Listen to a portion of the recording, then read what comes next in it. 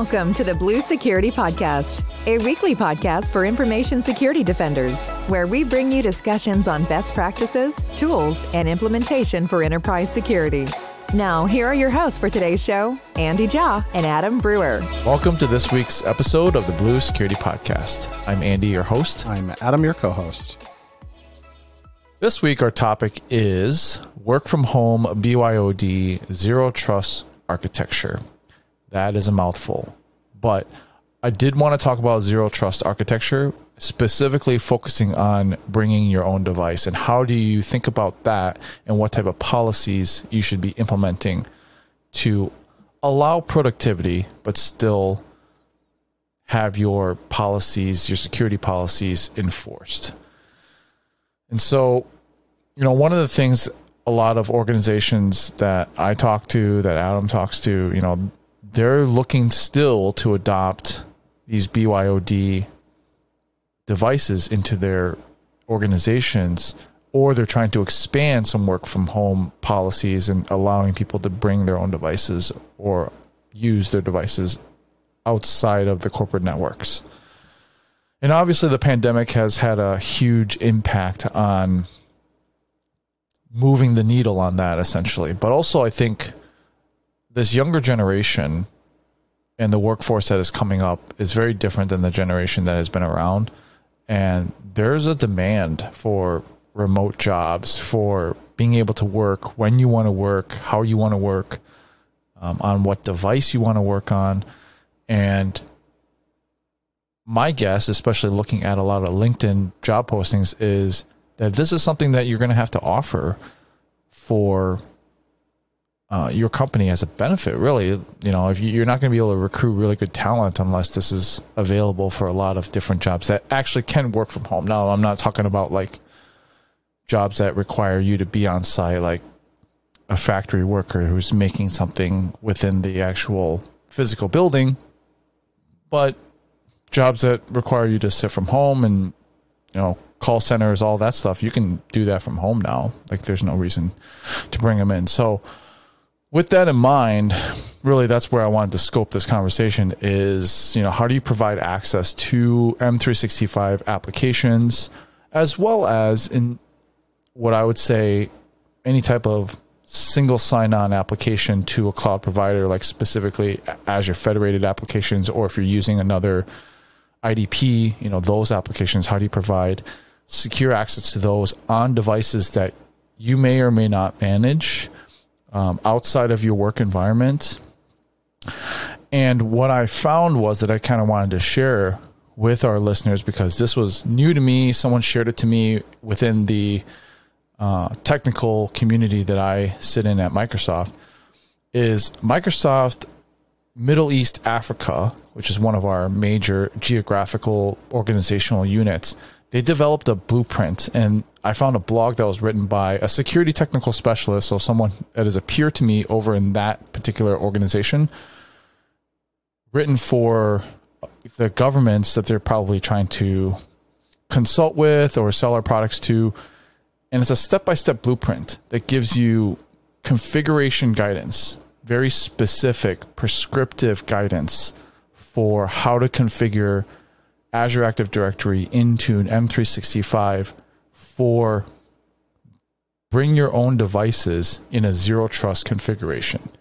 And, Adam and you and I were talking before on the pre-show about this, and we're going through this. And if you do take a look at the documentation, which I highly recommend that you do, it is a little bit older. So there are some things that aren't branded correctly. They may not be the same screenshots. This was written in 2021, so some things have changed since then. So it's not by any means like a one-shop stop where you just kind of look at this and I can go through it. But it is an excellent place to start for anyone who is kind of beginning their journey in maybe allowing users to bring their own devices, or even if you're mature in this space already.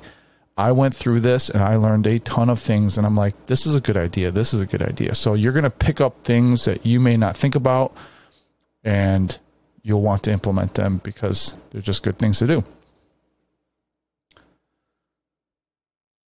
So if you go through this document, it groups the policies into 3 different categories. And we'll talk about it because I think I have some opinions about it, and that kind of goes to show where I just mentioned this is not your one-stop shop, because I wouldn't even say this is the exact guidance I would do at a company, but very good reference, right? So the good stuff, we'll start there. So in the good, it is the highest level of residual risk, and it does require at least a minimum of M365 E3, or I would say M365 E3, because you're going to need EMS E3 as well as probably some of the enterprise Windows, although not absolutely necessary. Looking at this configuration, I think you might be able to leave that off if you're not an enterprise Windows customer, but you're going to need Office, obviously, because that's where most people start. And then it does require the EMS stuff. So everything in here is probably doable with M365 F3 as well. Yeah, so this is by far the least amount of configuration required and the least amount of licensing. And it does give you the minimum level of configurations that, they think, as well as I think, that organizations should be meeting as far as BYOD. It assumes that you allow browser-based access from a PC or Mac, like a BYOD PC or Mac, and you're allowing approved apps on mobile devices in order to access your data. So Teams on a mobile device, or SharePoint or OneDrive. And then you're MFAing and restricting session controls within Exchange and SharePoint. And so specifically, you're going to limit Office and web apps only to for PC and Mac. So no client apps are able to access that. You're using approved client apps only on mobile devices, which you can do through conditional access. Like, you have to use the Outlook app if you're going to access our company email, and you can't use the native app. And there's good reason for that, because you can implement a lot more control if you're using the Outlook app, like information protection. You can't do that through the native app. Conditional access with app enforced restrictions on PC and Mac, conditional access for approved client apps, app protection policies. This is done, it's really called application management, where you are not only managing the session, the device, but you're managing the data within the application.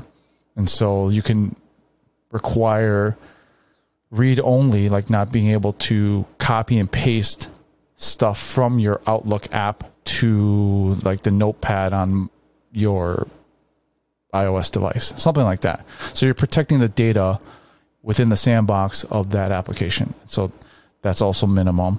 And then curiously, they put app configuration policies on this. And that's not something that I've done very often, but you can use management to say, not only are you going to use Outlook, you're going to use Outlook with these settings already configured. So I could force you to not be able to sync your Outlook clients to your native phone contacts, or I could require you to have certain configurations within there. I can't remember all of them, but there are things that you can do to say, okay, not only can you only access email from this device, from this application, from Outlook, you also can't copy and paste anything out of it. And I'm going to deliver it in this configuration and configure the app, not only your device, but also just this app. And so that's their good controls. That's the minimum that they consider that most organizations should have.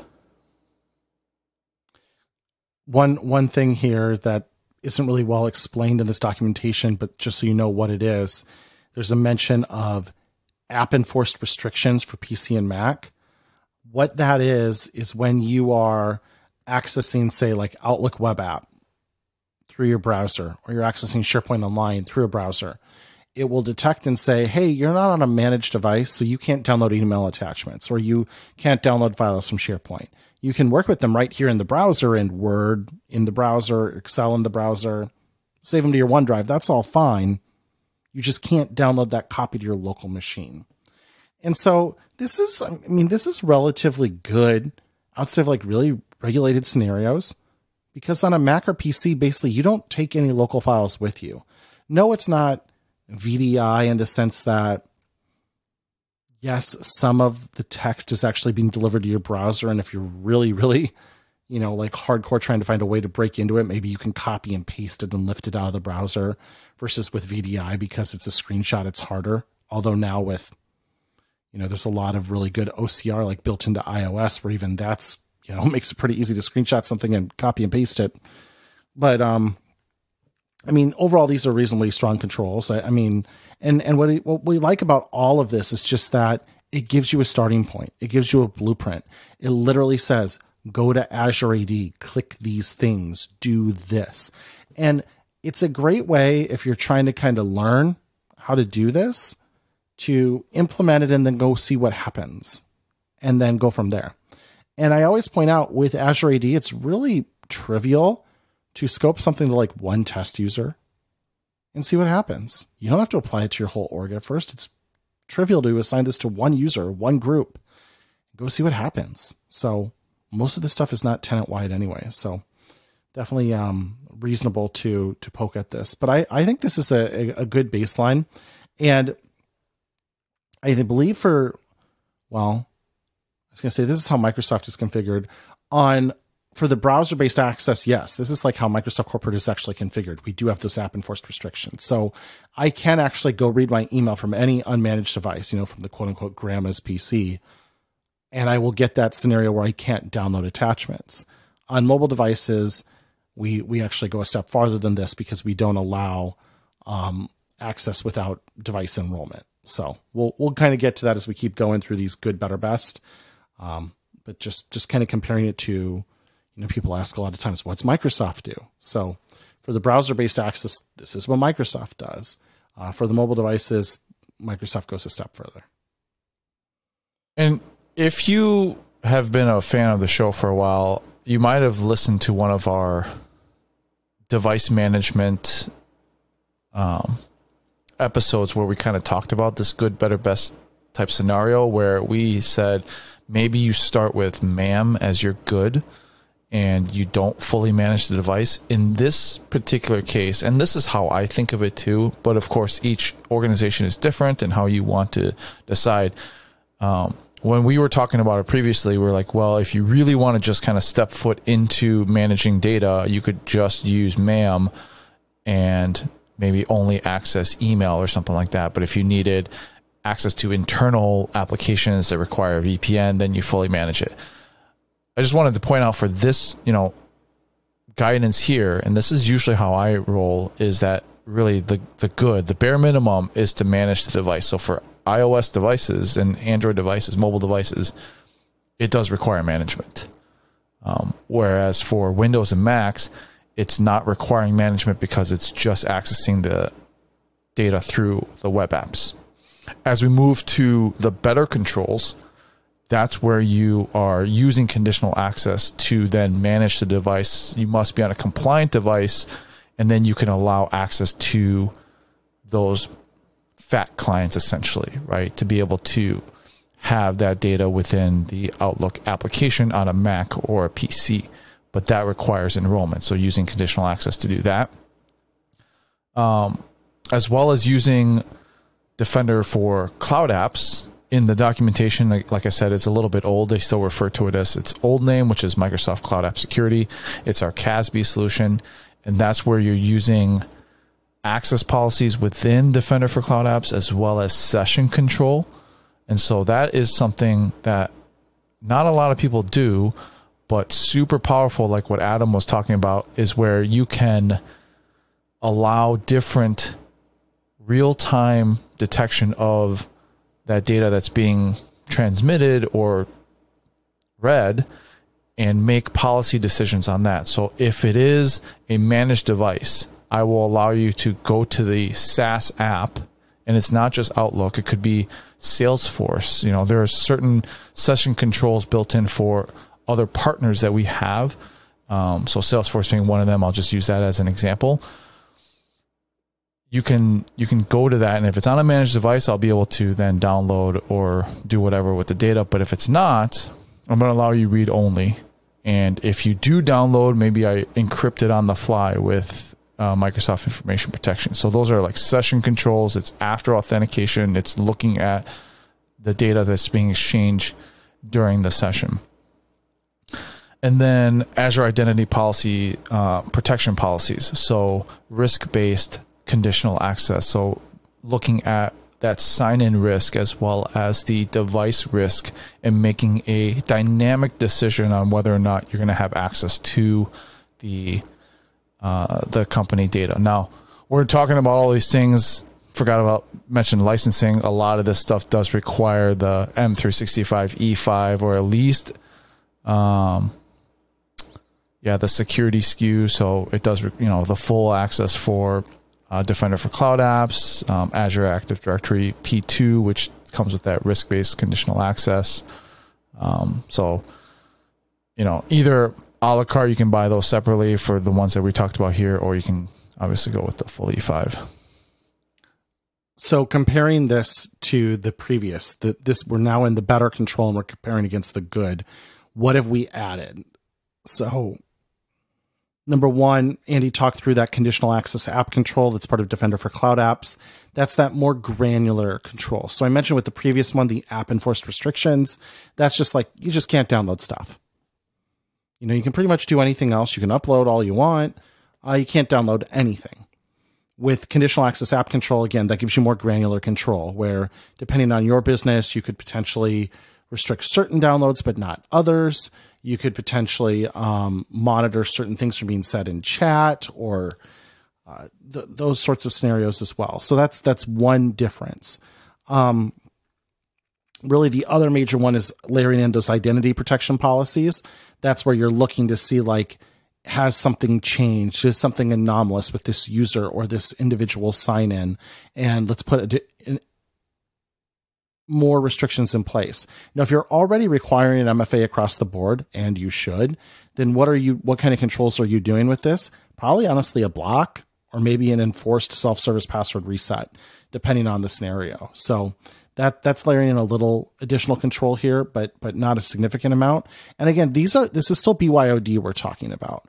On the mobile device, not a whole lot has changed from that perspective. It's still that same idea of application level management, managing the app, enforcing those settings at the app level, and ensuring conditional access is making sure that you're using a managed app when you come in and all that good stuff. So on the mobile device, not a whole lot has changed other than we're looking at the sign-ins as well under this blueprint.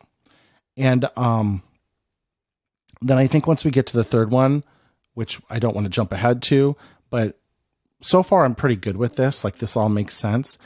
I don't think you're adding in a ton of additional controls in the better, other than the Defender for Cloud Apps, more granular session controls, and then those identity controls, which are valuable. Don't get me wrong. But from a BYOD perspective, we haven't really changed the user experience paradigm a whole lot. Your Mac and PCs are still using the Office web apps. Your mobile devices are using the policy managed mobile apps from Google Play or the App Store, respectively. And I also forgot to mention the common control. So what Adam talked about with MFA across the board, there are some recommendations here for what baseline you should have for across the board. The first one being MFA, right? So you should enable that if you can do any type of BYOD scenario. You should also block legacy authentication, and then you should use device enrollment restrictions for Intune. And so there are policies that you can go into Intune and restrict what type of device can be enrolled, as well as operating system. You can, for Android, you can block device administrator enrollment. And so that's like the old way of doing Android. And Android devices, there are still a ton of them out there. And this is, I think like anything 8.0 and older had device administrator, which is where you're actually using an administrator within the device to enroll into management. And now they use Android Enterprise, which has a separate workplace profile versus like a personal profile. And so for better or for worse, it's not the greatest user experience. You get used to it, but it's the way that they're doing it now. And it does separate completely your work apps into a separate container, a profile that is basically ripped out if you unenroll from management. And so that's the way you should manage Android devices. And so you can prevent like certain Android devices from enrolling if they're doing that, and all sorts of things. So that's also one of the common controls that you should look at. So before you even start enrolling devices, have your enrollment restrictions shored up. The final one that's in here, which I found was really interesting, is they talk about using Azure Virtual Desktop. And the document is actually a little bit older. They have it as Windows Virtual Desktop. It's been rebranded as Azure Virtual Desktop. And it was actually prior to when Windows 365 went generally available. And so there's no mention of Windows 365, although I would kind of lump those two together in a VDI situation where you're doing that sort of solution and trying to implement it. So we had a whole episode on Windows 365. If you're interested, go back and look at that. We had Bradley Dupay, who is one of our global black belts. He's on the incubation team. Phenomenal resource. And if you don't know what it is and how it differs, I would definitely go back and listen to that one. You'll know after listening to Bradley.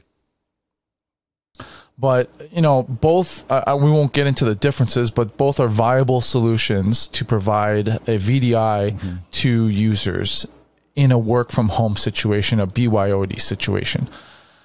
My thoughts in general is that for sure it is a good way to kind of keep it clean where you're not actually having to enroll the device, because, part of what they said here, which I kind of question, is they use conditional access, which you can use conditional access to gate the access to virtual desktop or Windows 365. You can use a conditional access rule. But if you're requiring a compliant device to access a VDI, then why not just use the device natively to access what you need to access?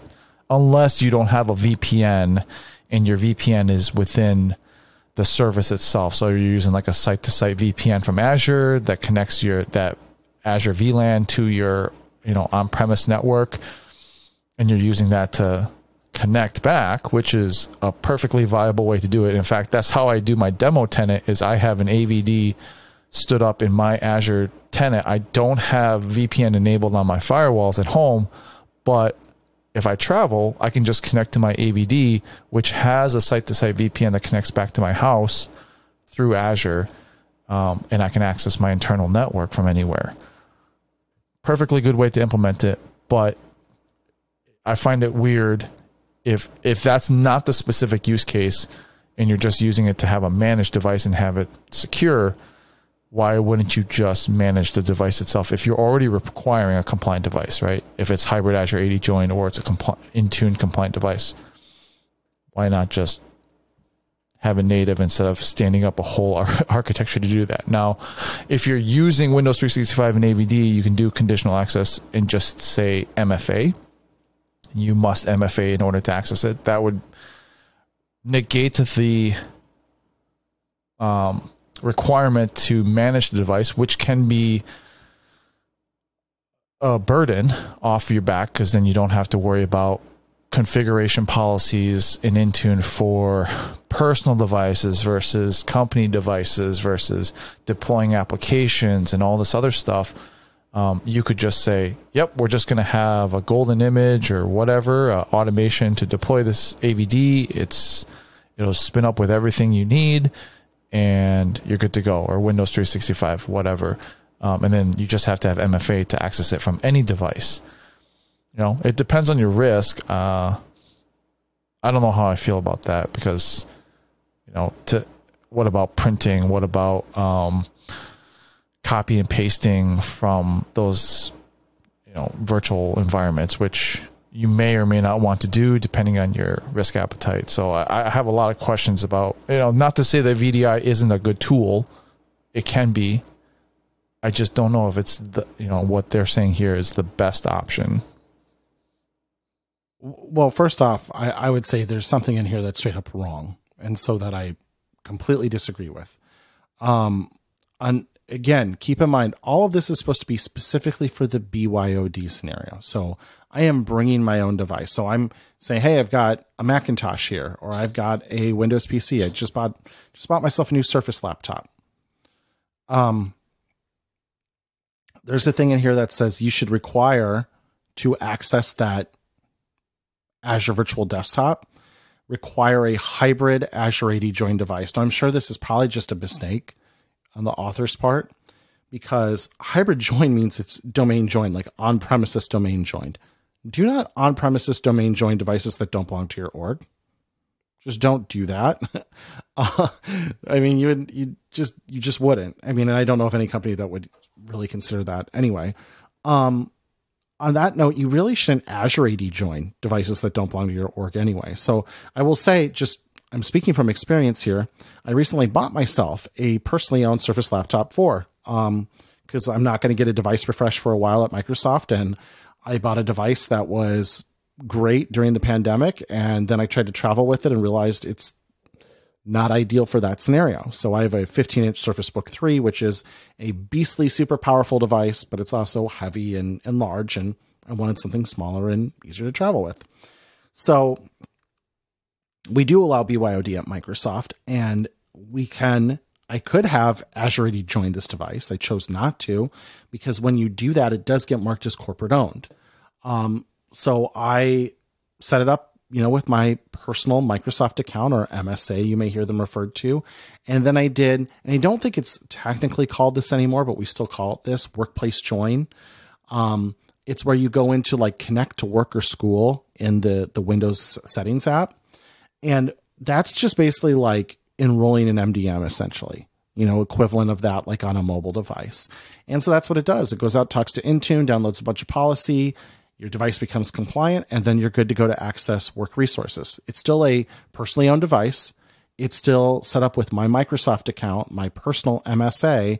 However, it is allowed to access corporate resources in the Microsoft tenant now. So again, all that's to say, like, hybrid join is the wrong approach. Even Azure AD join is the wrong approach for BYOD. And again, I don't know if we call it this today, but essentially what you would want to do in that scenario would be workplace join is the correct solution. However, to Andy's point, and security professionals know this, and we've known this for a long time, VDI is a super secure solution from a security perspective, because the only thing transmitted over the network are literally like images of the screen and mouse clicks and keyboard strokes. It's super secure. You have no risk of data leakage. You have no risk of practically anything, because you don't have, like, the device that the user is using.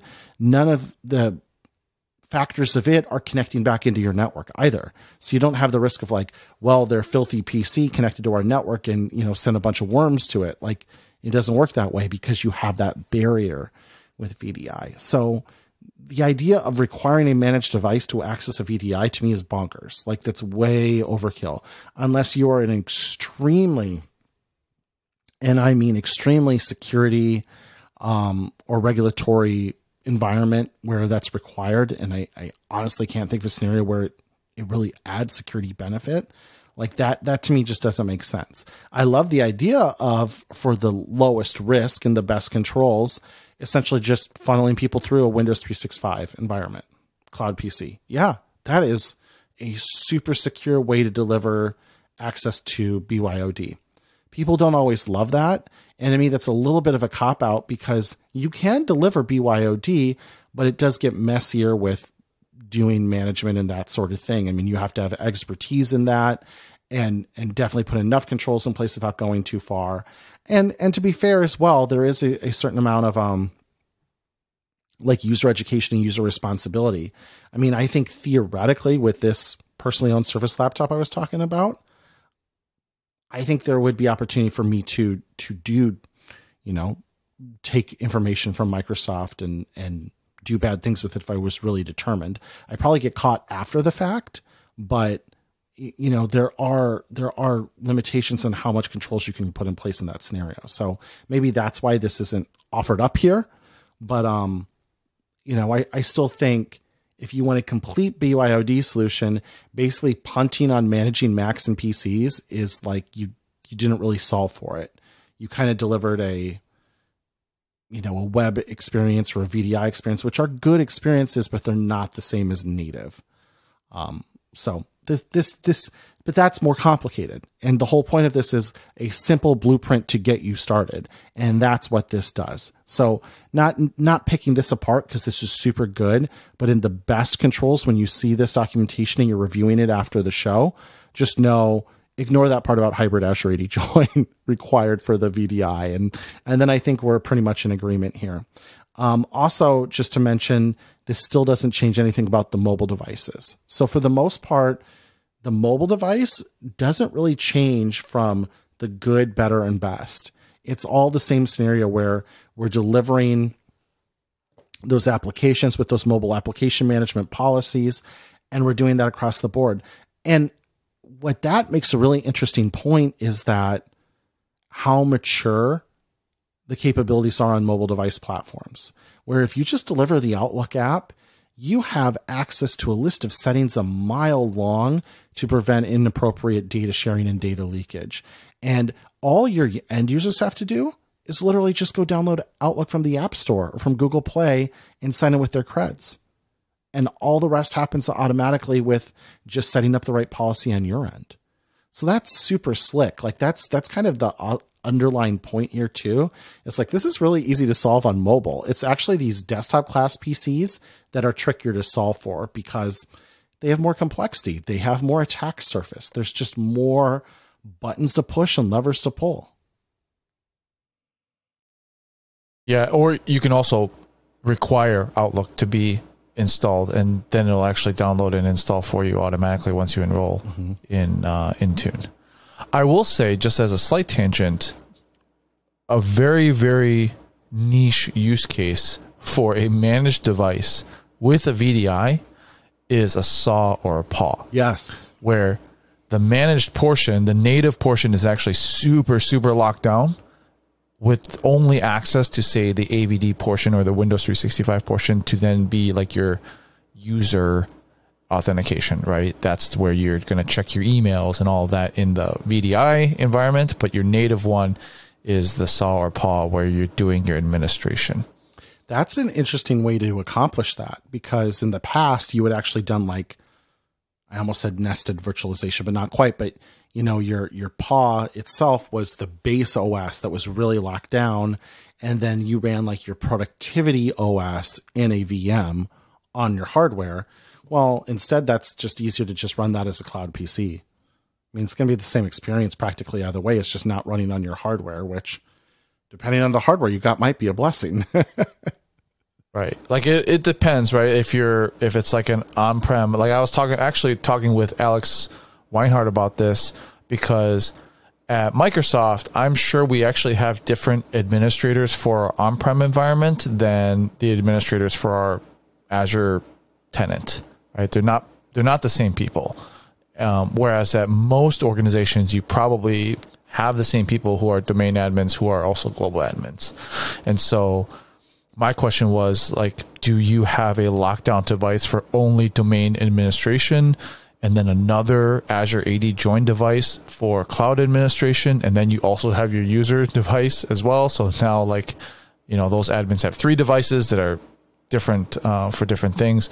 And he was like, no, I mean, you can lock down a device to say just manage Azure and or go to that, and then also have like domain administration. So there's ways to lock it down. But I just wanted to get his feedback, and that was one of the questions that I asked him. And then, of course, like, you could just restrict access just to AVD or the Windows 365 service to get your VDI, and then within there is your productivity. So I just thought that was a good tangent. One of the use cases that kind of popped into my head, where this managed device using a VDI within there may be applicable. Mm-hmm. So hopefully you guys take a look at this documentation. Like I said, it's a very, very good blueprint, and there's a lot of good things to take away. Certainly, I'm not trying to like bash anything that's in it. I just wanted to have a conversation about it because, I think some things are more up for debate, depending on how you look at it. So, so take a look at it. Yeah, absolutely. And I wasn't bashing it either, although I actually will bash the hybrid Azure AD join thing, but that's probably just a typo or a mistake. No, the rest of it's really good as a blueprint and as a roadmap for what to do. And then the other thing too, while I love the native experience, I completely acknowledge that's a ton of complexity, like a ton. And there's a reason most orgs have never bitten that off. And I realize, Microsoft is not most orgs, right? I mean, it's 200,000 people. So there's a lot of money and expertise to be able to stand something like that up.